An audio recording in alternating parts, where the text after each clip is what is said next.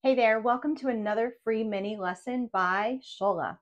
Hey there, welcome back to my channel. I'm Shola, and this is another free mini lesson for you to improve your English skills.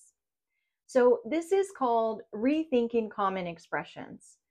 There are many expressions we use in our daily language. Some are proverbs and some are idioms. So first, let's just look at the difference. Proverbs are specific sayings that impart some type of wisdom, usually passed on from our ancestors. And idioms are expressions that cannot be taken literally word for word. It's just that together, these certain words take on a new meaning. They have their own, based on the cultural context and understanding. So that's what we mean by expressions. It might be a proverb or it might be an idiom. Either way, it's an expression. So a basic web search will lead you to a list like this, where you can see multiple different proverbs, and you might be familiar with some of these.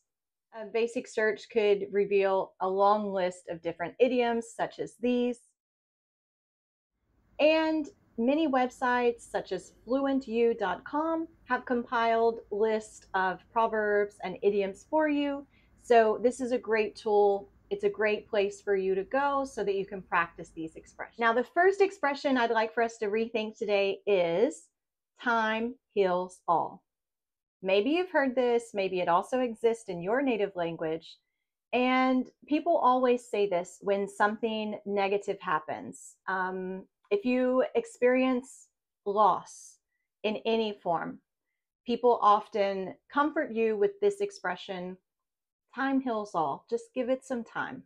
It'll get better with time. Well, I recently saw this advertisement in my city here in Seville, Spain, and it just got me thinking, that's right. We can't just say time heals all, because no, just because time passes doesn't mean that whatever hurt you is going to go away or be healed. It takes effort. It takes work. What matters is what you do with the time. So I'd like for us to reconsider the expression time heals all and instead say time heals all if you know what to do with it. So when we experience loss or difficulties in our life, we can't just let time pass and hope things get better. We need to be proactive. We need to have a growth mindset and every day doing something positive towards progress and towards growth and towards healing. The next expression is the grass is always greener on the other side. This expression is used when you think that someone else has it better, when someone else's experience is easier or better than your own. The grass is always greener on the other side.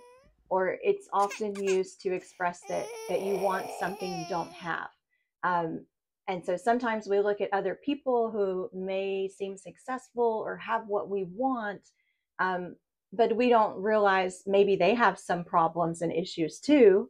It's not all perfect like we imagine it to be. So let's rethink this expression. Instead of just wishing we had someone else's fortune or someone else's experience in life, instead of saying the grass is always greener on the other side, let's say the grass is always greener where you water it. So no matter what your situation is, if you take care of it, like you water the grass, if you nurture your situation, it can improve and it can be better. So that's it. I just wanted to quickly chat about those two expressions that I'd like for us to rethink. Now, are there any expressions, whether it be proverbs or idioms, that you would like to rethink? Comment and share. Let me know which expression you'd like to rethink and maybe what led you to that conclusion. What is your position? If you have any questions or if you would like to continue a conversation like this with me, just hop on over to my website where you can sign up for a free consult.